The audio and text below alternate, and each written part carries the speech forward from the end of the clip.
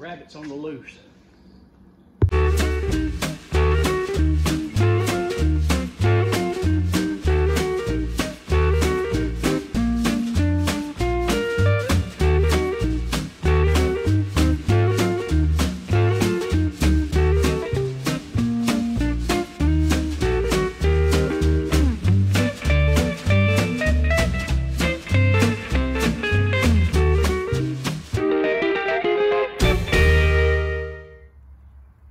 Here's our supply list that you'll need to make this hoop coop.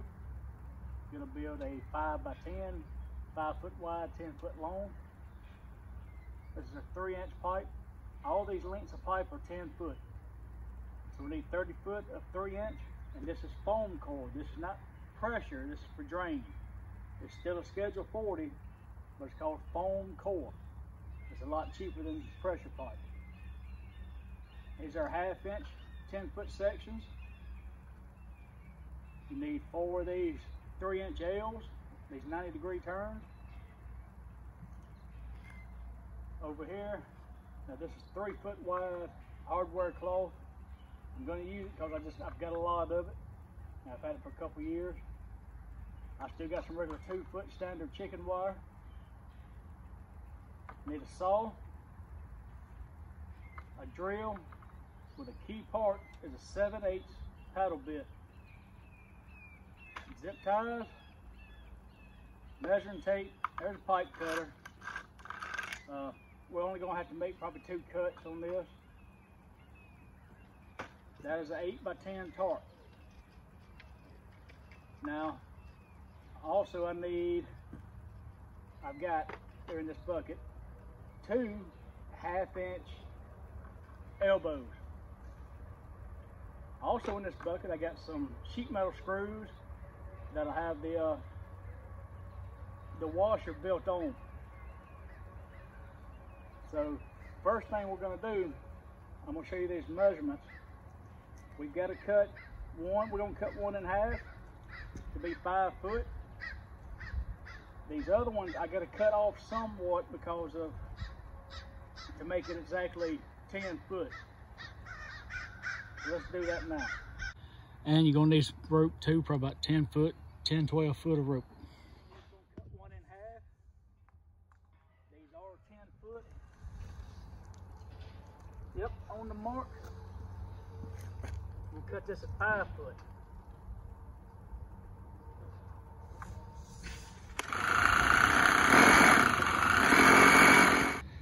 All right, so here's the base of it. So what we're looking at, our long piece is 9 foot 6.5 inches. Our little short pieces are just 5 foot even. All right, so the very basic and simple. We've got a little primer. We're gonna hit this 90. Just on one end on the inside.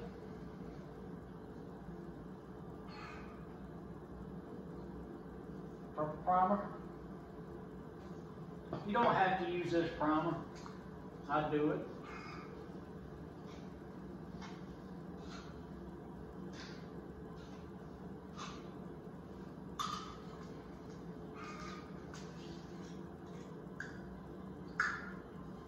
Glue.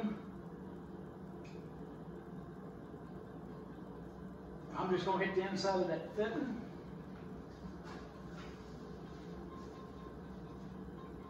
Snug it and give it a little twist if you want to.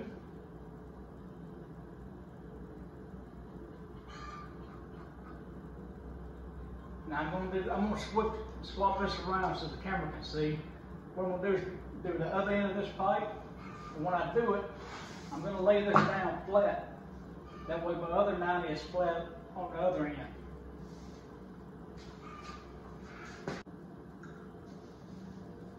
Now, that end is down.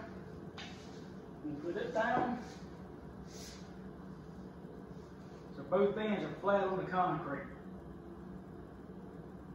Do this to the other side. Then we'll start on our 5 foot pieces.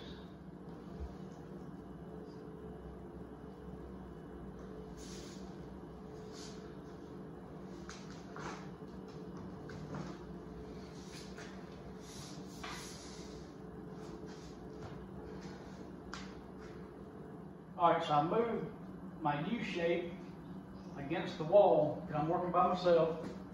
And that way, I'm gonna go ahead and primer everything that's left. I might put a little glue here, glue there, put this one on, go to the other end and put that one on. All right, so everything's prepped up with our primer. Now we just got this all-purpose glue, but to work kind of quick, I'm just gonna hit it on inside the fitting at both ends. And then I'm gonna shove them in there.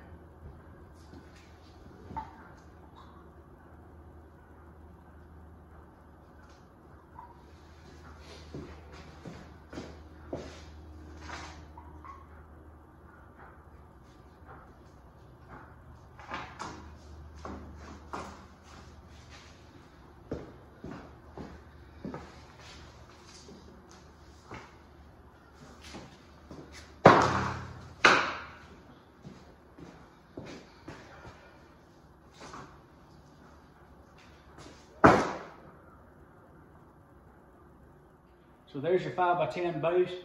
Hey, if it's off a little bit, we're not building a clock, okay? It's a chicken coop. Chickens don't care. So we got our 7/8 paddle bit. What I want to do, this is our 10 foot coming this way. This is our 5 foot. I don't want to come exactly center. I want to come more center of our 10 foot run and a little bit on the inside of our 5 foot run. I mean, really, you can't mess this up. It's going to work out. So right somewhere up in there,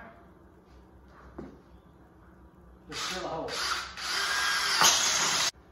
So what I'm going to do now, I'm going to use that reference point. And because I'm using that hardware cloth that is 3 foot wide, I'm going to set my holes every 18 inches. Starting from this one right here. So we'll mark out 18 inches all the way down the pipe on both sides. All right, so we got our holes marked out. There's another 18 inch. So there's 18 inches between each hole. Just go to the top, drill it out.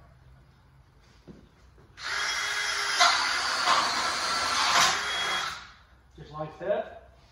Do this on both sides of your 10 foot sections of pipe. All right, so this is what it should look like after you mark your holes at 18. Now, you can do this at a 24-inch center. Maybe you got just a regular chicken wire and it's 24 inches wide, and that's when I would go with 24 inches. So if you want this to stay mobile, we're gonna pop a few holes in this one. This is on the back side. Just anywhere you want to put, just drill a few holes.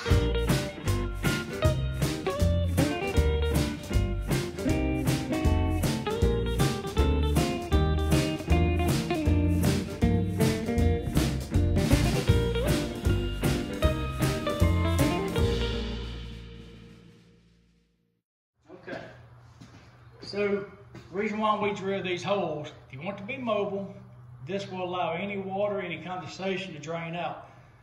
If you want to stay put, don't drill these holes, and I promise you, you will not be able to move this coop if it fills up with water. Ask me how I know. Now we're sticking our 1/2-inch pipe in there, 1/2-inch rails. The girls are helping us.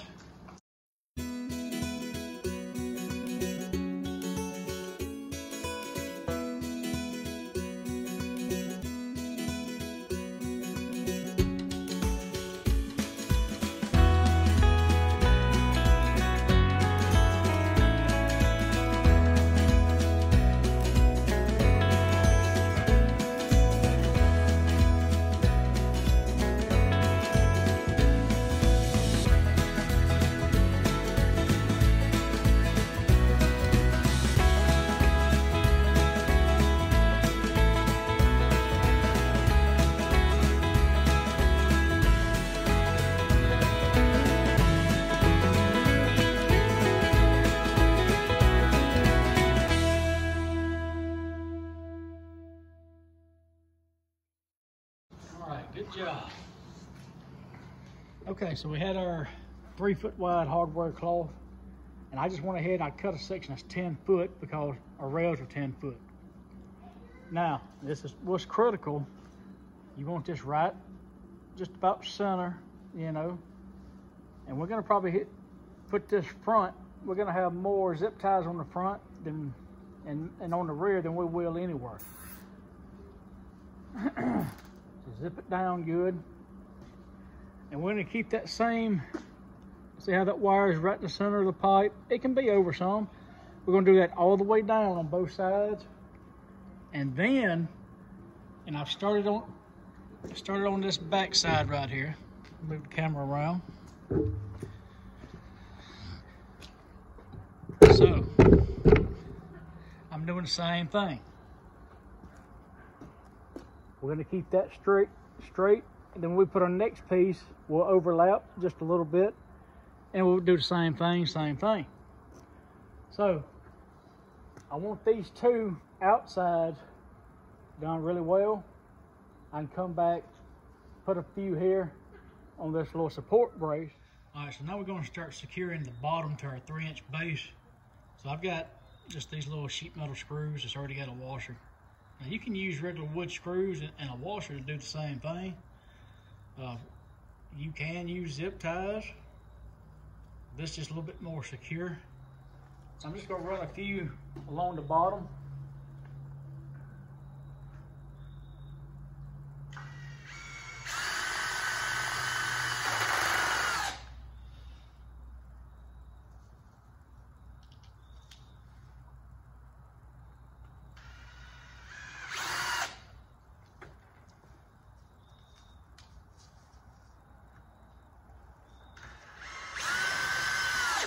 Okay, so we got our first section, this first 3 foot of our hardware claw. Now I went over to my second section.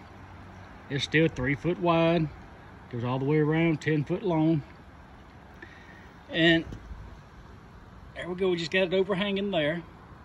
So what I do is come to this outside, I'm gonna pin it down with a zip tie. I'm gonna letting that wire go about halfway of the pipe.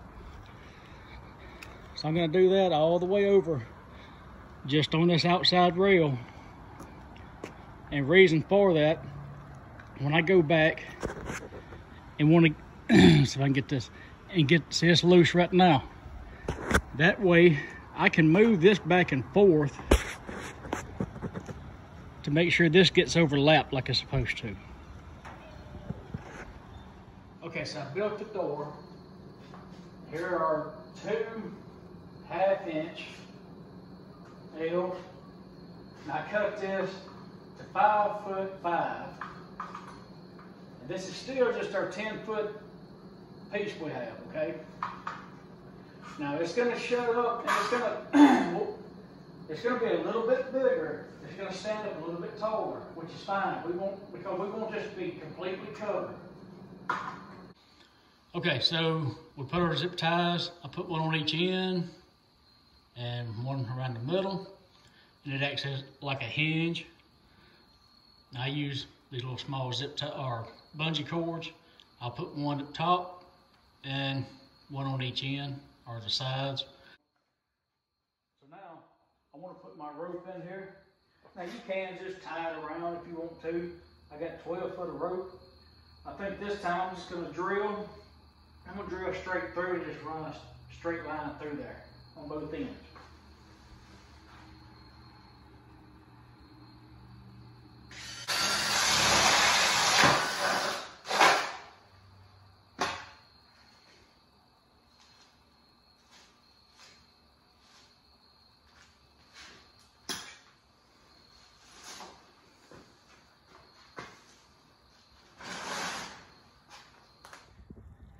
So on our little rope, we just drilled a hole straight through, put the rope in there, tied a knot on the end.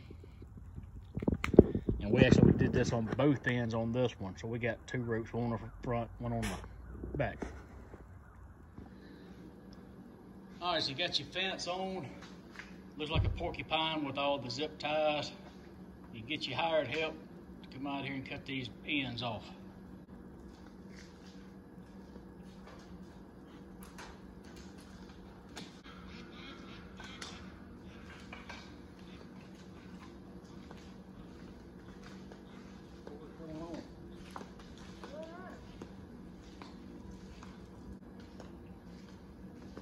rabbits on the loose.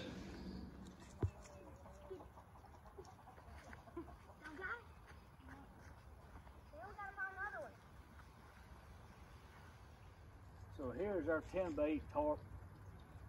So what we've done, it is 8 foot long ways, 10 foot going across, and it works out just right where we put it at the bottom on both sides. We make sure we're touching the ground on the back, and this back's gonna be covered. We're just doing that this winter time, even though it's 80 degrees. But and I'll screw this side down. We'll screw both sides down with these same sheet metal screws.